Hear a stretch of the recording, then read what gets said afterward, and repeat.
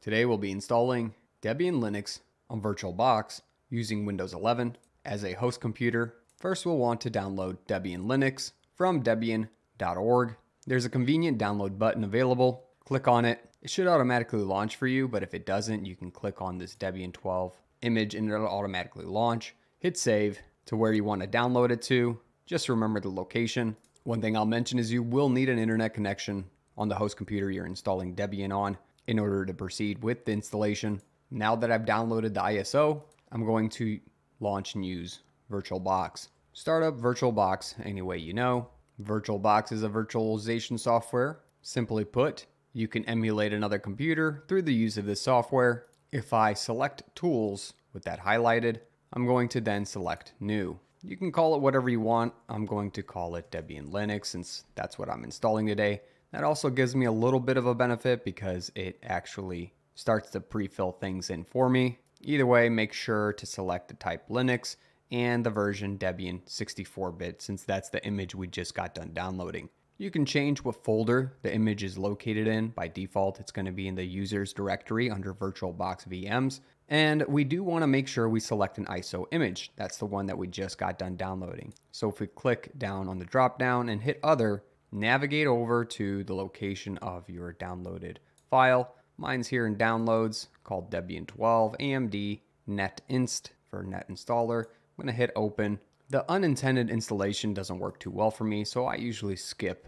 this step. It typically allows you to install the operating system without even interacting with it, but in most cases, it doesn't end up working or it doesn't give you the proper configuration that you want because you don't get as many options using this method. So with that selected, I'm going to skip over that portion and hit next. In most Linux distributions, at least require 2 gigs of memory or more. Right now, 2 gigs is what's selected by default. If you have more available, it's always better to give a little bit more. My system has plenty. Just try staying in the green here. You can also specify the amount of CPUs. Now this isn't necessarily processors, this is cores on the processor.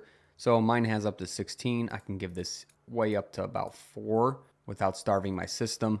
And I always enable EFI because most modern operating systems use a UEFI based BIOS. Therefore, if you're emulating a modern system, you want to enable EFI support. Then I'm hitting next and creating my virtual hard disk right now. I want to give a decent amount of space. This doesn't mean that this space is going to be allocated. I'm giving 120 gigs in my case. You can give it more or less depending on how much total space you have available on your system. Again, don't take away everything from your system, but give a decent amount, at the very least 32 gigs, which is what most Linux distributions, including Debian, require for a proper installation. Otherwise, it might actually fail. You can also pre-allocate the full size if you want that space taken up so you don't have to think about it. And it's not growing. You can select this option. I do not like this option because I never end up using the full amount of space and I want it available for my Windows operating system as well. Anyways, with these things selected, hit next, and then you can go over the overview of information, including disk space, hardware, allocation, and machine settings. Once you're happy with everything, hit finish, and that will create your new Debian Linux virtual machine ready to get powered up. But before we do, smash that like button for me, and let's get to 50,000 subscribers. Subscribe below for more Linux tips and tricks, and we need to hit settings before launching things. Just want to check a few things, including in the Advanced tab, you can actually enable bidirectional support of sharing clipboards between host and virtual machine. Same with the drag and drop feature. A lot of people like using this feature, so I just want it to be known that it's located here in the General Advanced tab. In System, we already have everything we wanted selected. Display, you can up the video memory for better video processing and enable 3D acceleration, again, for better ability on 3D graphics in the virtual machine. You will need to install the Guest Editions tools in order to use this properly. I'm going to actually enable it, and I'm going to give my video memory a little bit more of a buffer here instead of getting so close to the red. Of course, if your system doesn't have many resources, I do not suggest enabling either of those. In the storage space, looks like we got everything ready to go. And in the user interface, I usually check this box that says Show in Full Screen Seamless Mode. Hit OK, and we're ready to start the virtual machine so we can start the process of installing Debian Linux in this virtual machine. Hitting start, we should get a launch. It says powering up the VM now. This is new in VirtualBox 7.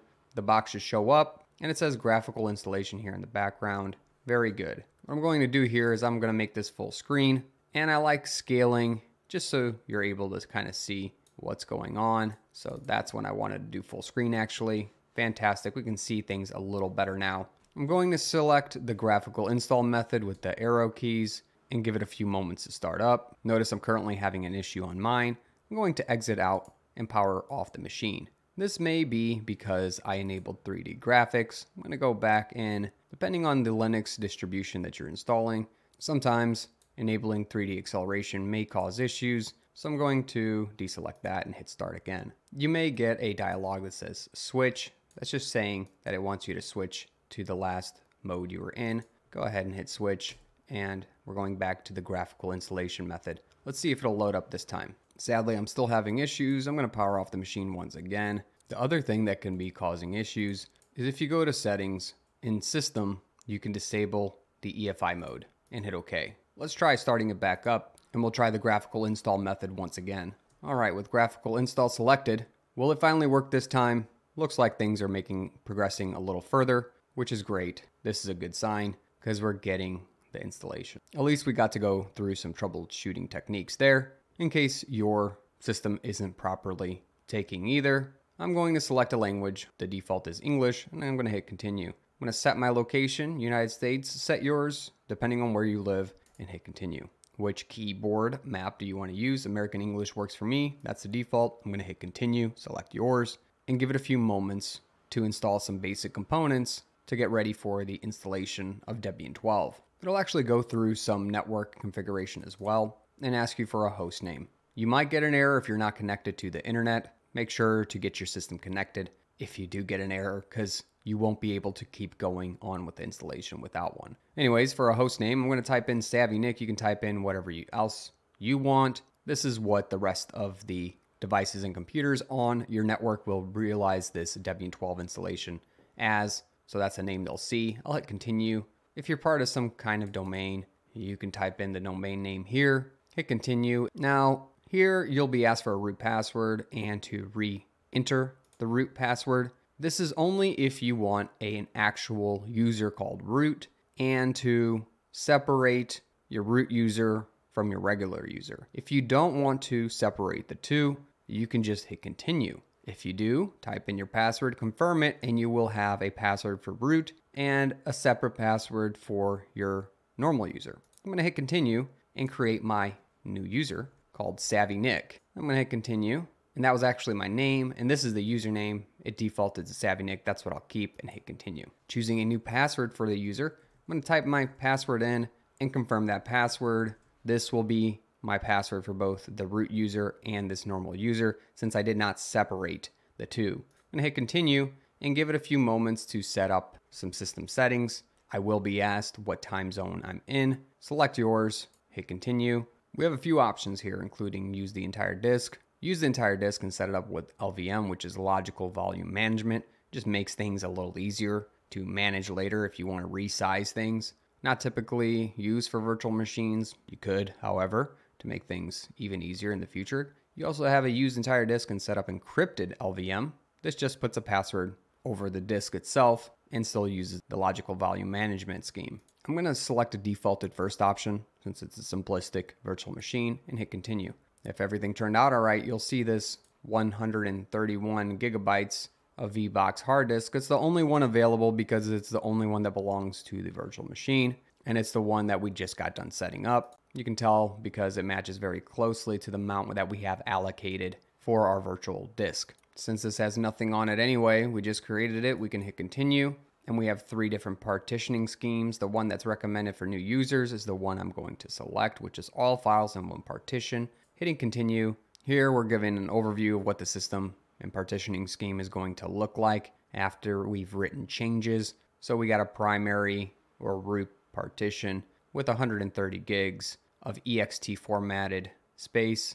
Then a logical swap partition for memory overflow. That's a gig here. You can actually change these When you're ready, you can hit the finish partitioning and write changes to disk. It's just a confirmation, hitting continue, and one more confirmation, write changes to disks. If you're ready to go, select yes and hit continue. Now we're installing the base system, which may take a little while. Debian Linux is a great stable Linux distribution and is great for things like server and production environments, including people who just want a stable, non-changing environment. Now, one thing that's kind of new here is there's an option to scan the system. Now, Debian asks if you want to actually look and see or add extra firmware. We don't necessarily have any extra firmware. We can always add this after the fact anyway, but since it's a virtual machine, there's not much extra firmware that's needed, perhaps like proprietary graphics card drivers, such as the ones you need for NVIDIA to run properly. But since that doesn't matter here in the virtual machine, I can just hit continue with the no option. Now I'm going to configure the package manager, select the country that's closest to you. The United States works for me, and then select the mirror that you think is closest to you as well. I'm going with the official one, which is dev.debian.org, and you can then type in a proxy if you have one. Here's the way to type it in if you do have one. Otherwise, leave it blank, hit continue, and this will configure our package manager for us. We're asked if we want to join a survey. By default, the option's no. If you do, select yes, hit continue, and this is probably the most important step. Don't skip this one and pay attention, because this is what actually selects a graphical user environment for your operating system. And you wouldn't want to end up in just a console or terminal environment. Instead, most people want some kind of a desktop. The default here is GNOME. Notice how that's already selected. Yours might not be. Select something if you want a desktop environment. There are a couple more options at the bottom if you want to install a web server, SSH server, or the standard system utilities. I, at a minimum, would suggest the standard system utilities. If you don't know what a desktop environment is, or what ones look like, especially the ones in this list, you can look it up online, figure out which one you like the look and feel of, and then deselect. Just make sure to only select one to begin with. Otherwise, you're going to have stacked desktops and have to select between them when you first log in. Anyways, I'm going with the GNOME default. Select whichever one you want and hit continue. Now the Debian installation will continue installing. It will take a few minutes, because it has to retrieve all the files from the internet and install them on your system. It can take anywhere between 5 to 10 minutes on this part, unless you have a really slow connection. Okay, on this section, I'm being asked whether or not I want to install Grub, the bootloader, on my primary drive. Since I don't have a bootloader on here currently, this is a brand new virtual machine. I do want to install this on my primary drive. So I'll select yes and hit continue. It says enter device manually or select it. I'm going to select mine since I know it's this VBox hard disk. This is where I want my bootloader to be located. I'm going to hit continue, and that will continue installing Grub on my system. That way my system can start up properly whenever the installation is finished. Fantastic. It says the installation is complete. We're ready to continue and reboot the system. Just going to hit continue. It's going to finish up just a few things and actually reboot everything. All right. If we see this is good. GNU Grub is working fine. This is what actually boots us into the system. So I'm going to select Debian GNU Linux. Yours might have timed out and actually went in and selected it for you. Not a big deal. We're loading the same thing. And this is a great sign. It's asking, what user do you want to log in with? Savvy Nick was the user I created. I'm going to type in the password I used for that user and press enter. And welcome to your new VirtualBox installation of Debian 12. Congratulations if you made it this far. I do want to talk about some housekeeping here real quick, because it might look goofy to you at the moment. I'm going to do Control F, which will allow me to switch to the full screen mode. You can also find that in the menu settings. If you go down, hit view, you'll notice this full screen mode. Again, mine was Control F to get me in this mode.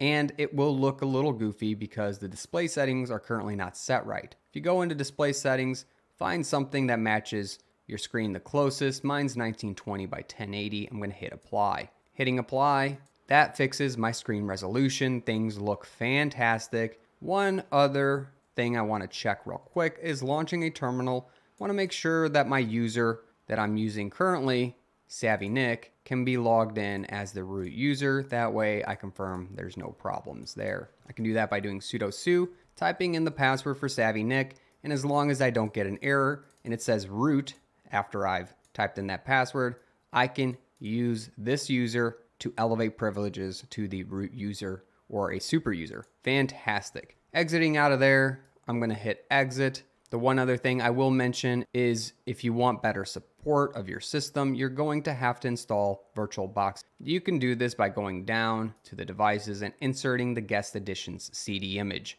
I won't show you how to install that completely because I have a separate video for that. Check it out in the description below. Also comment if you've successfully installed Debian 12 on VirtualBox. We'd love to hear it in the comment section. Catch me in a great community on Discord, and I'll catch you in another video.